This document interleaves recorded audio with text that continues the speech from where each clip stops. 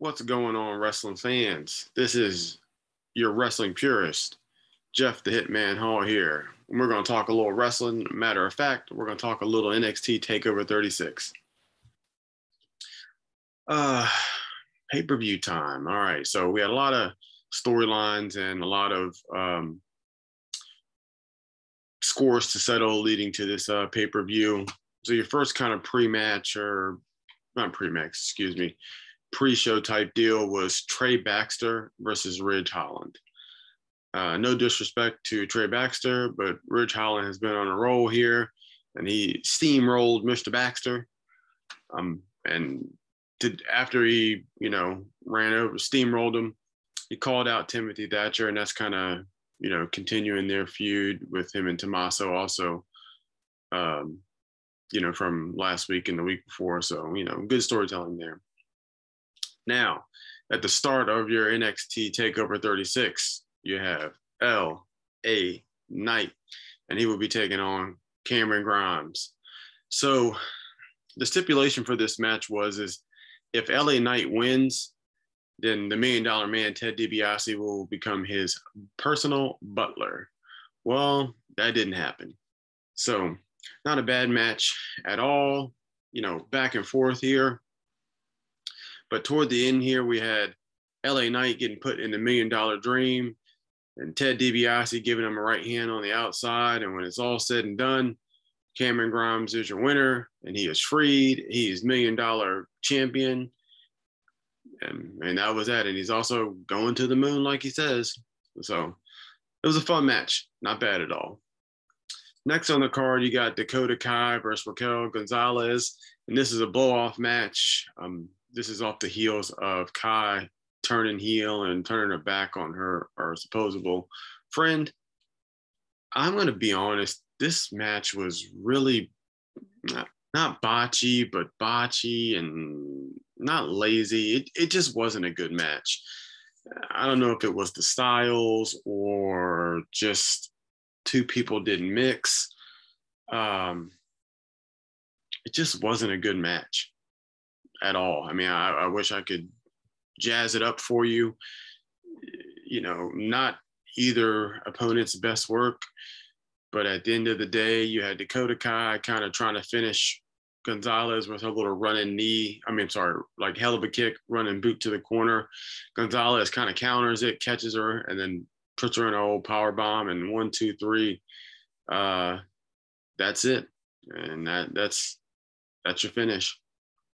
Oh, and Kaylee Ray looks like she may be your next challenger somewhat to this women's NXT title. Next on the card, you have kind of what everybody's been waiting for to some extent, Ilya Dragunov and Walter. And the winner of this match is your NXT European champion. UK champion. And this match was good. Good. Not as good as their first match, but a lot of these things, when you start to get to 2 and 3, go rounds on matches that, just because one has a high standard doesn't necessarily mean that they all are. This was a good match. I personally didn't like the ending.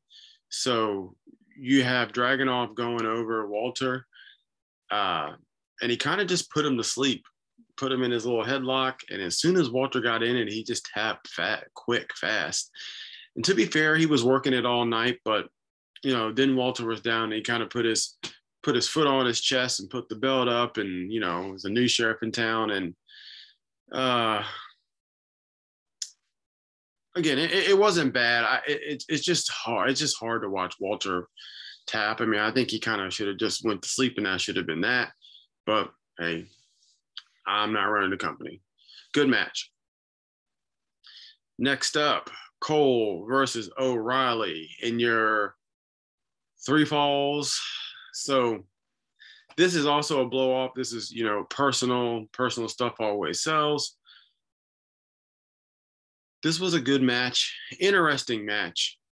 So you had O'Reilly getting a quick roll up. I mean, quick, it felt like 2 minutes, 3 minutes into the match.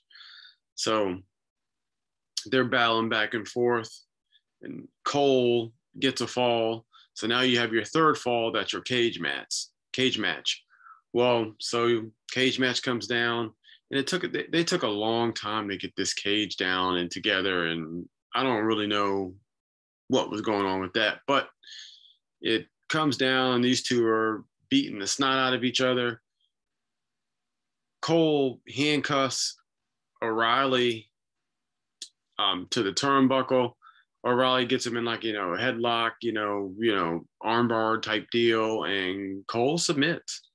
So Kyle O'Reilly goes through, and Adam Cole, hurt knee. He's working on the knee. He's selling the knee, and he goes out limping, and fans are thank you Cole, thank you Cole, thank you Cole. Yeah, so speculation on where he's going. I think you guys already know, guys and gals already know, but I guess time will tell, and we will see. Then they cut to like a little like small promo with Dragunov, and he just has his belt, and he's telling everybody that the ring general has fallen. You also get Legado del Fantasma calling out Hit Row for this upcoming Tuesday for NXT. And they're going to be in the main event. You're going to have a 6-man tag on that end.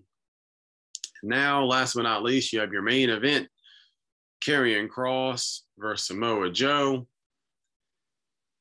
This match was interesting in the sense of Joe's been off for a while. I mean, almost 2 years at this point, between being injured, coming back, and being a commentator, being on Raw, then being pseudo fired / turned to GM. So with all that being said, this match was not bad. Well, it could have been better. So Joe was blown up, or AKA out of shape, and he kind of was struggling, all match long. And toward the end there, he kind of got a second win, and he goes over on Kross with a muscle buster. And with that, you're assuming Kross is going to be, well, Kross did, he's going to go up to Raw. But again, not a terrible match, but you didn't have to be a rocket scientist to see that Joe wasn't in the best shape and kind of was blown up, like I said, the whole match. So in all, I actually kind of thought it was an underwhelming NXT card. That's just me. But I mean, I am a wrestling purist, and you guys know how I am. So I may just be being myself, but again, not a terrible card. So we'll see come this Tuesday on, who does what and what goes where, and how they're going to, I guess, finish the rest of this, these feuds and these things out. And that's kind of it.